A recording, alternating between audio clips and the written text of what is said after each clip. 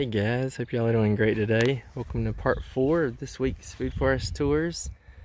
This European plum, as we were talking about in the last video, the other one has just put on a ton of growth. This one is more about what I expect from them. It's got a little bit of growth, about maybe 2 inches or so. There's about 3, maybe 4 inches in some spots.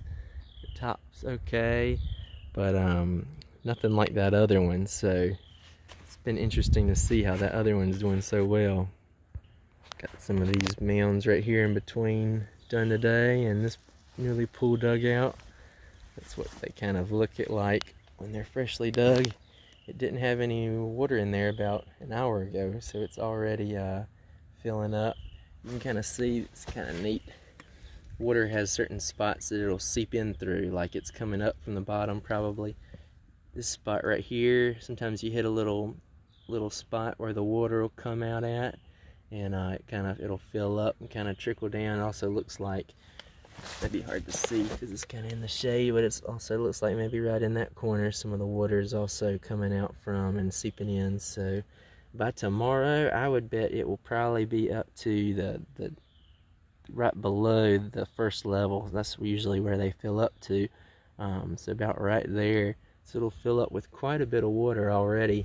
So and this also did not have any water in it, so even that lower section right there is filling up. So it's kind of cool to see when you dig it and it starts filling up with water. And sometimes like yesterday I was digging that one over there and it started getting so wet that I was having trouble finishing, so I was having to hurry and dig it out before it filled up on water on me.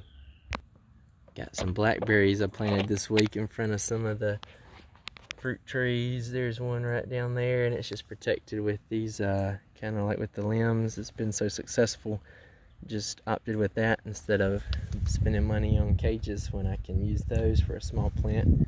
It's nice, always nice to save some money and do it naturally. You don't have to worry about it getting in the way. The sticks will break down or fall down once the plant gets big enough.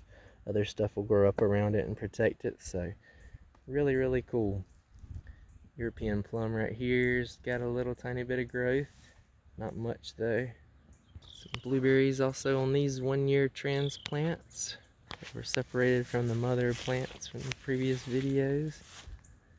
Looking really good. Apples starting to get some good shoots coming out down there from the very bottom. We'll probably be pushing out some new top growth soon. I see it turning some little tiny green leaves right there, so it should be coming soon.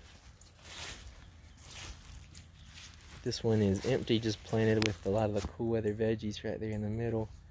I added some other soil around it recently when I was digging out somewhere. I think maybe digging this trench because this pool is yet to be dug out. You can still see it's kind of wet just from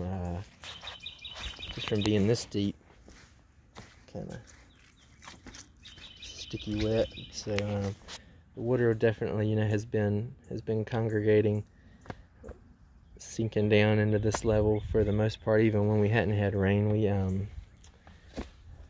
had kind of some thunderstorms a few days ago, but not much rain. It didn't really any worth talking about. So it's been about a week or maybe even 2 really since we've had a really good rain. So I think we might get that actually tonight, or actually tomorrow night. So try to get some of these seeds planted before that comes. These are the seedling apple trees down there. That one still hadn't leafed out yet, but these blueberries right here, they're looking pretty good, the small ones. There's another blackberry down in there, looking really good. Not really looking great yet actually, because I just transplanted and it was kind of some small plants that I got for the money, but nothing too horrible, but wish they were a little bit bigger, but oh well. This is Mount Apple right here. Yeah. I need to put that cage back around it. Speaking of that, I forgot to do that. But thankfully the mounds also seem to help keep the deer out of it for the most part. They don't I thought the deer wouldn't really mind climbing and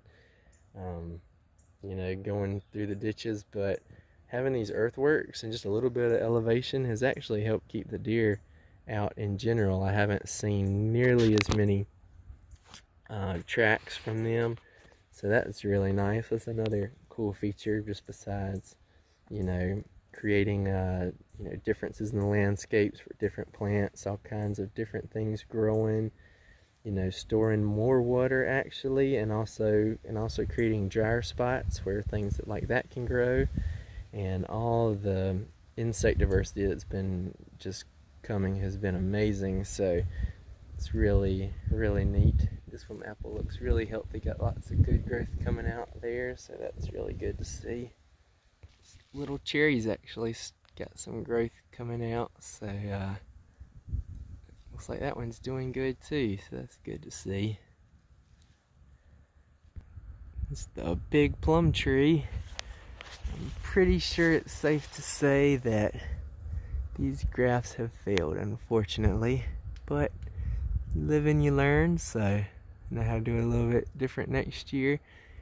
That new growth's actually from right below the graft right there from the main tree variety, so at least it's filling back in where I messed it up at, so that's good.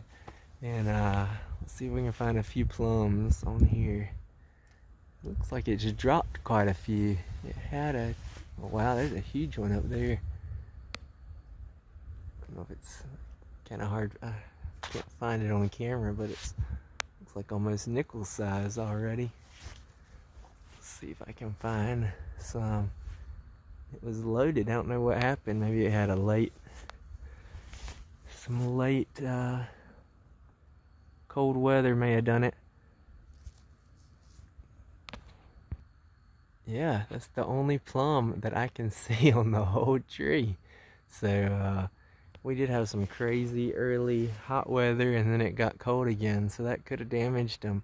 And it made a ton of plums last year, so it had a big crop last year, so that may have also contributed. But no wonder that plum's so big already. It's got the whole tree's worth of energy focused into one plum, or at least the only one I could find, so that's funny.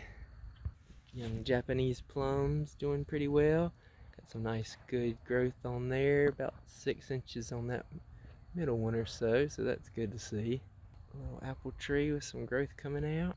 This is one of the seedling apple trees moved to the food forest. It's looking really healthy. It's about maybe 18 inches high. But the growth so far looks really dark green and healthy, so should be interesting with that one to see how that does. This apple tree in the middle's got all kinds of stuff surrounding it. Got a serviceberry right here, or called a Saskatoon also. It's got a blackberry right down in front. Another serviceberry. This one's starting to leaf out actually right here. Got some good leaves starting to come out on there, so that's good to see. Got another seedling apple tree right over here. That one's leafing out too. I think that was the second tallest one. That first one was the biggest one. So they're looking really good so far. Should be really interesting to see how they do. Still got to dig this pool out. Pretty much got the first layer done, and start doing the second layer.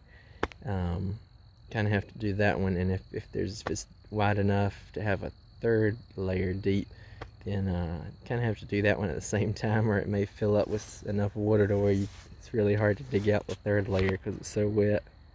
Second bigger apple tree is looking really good so far.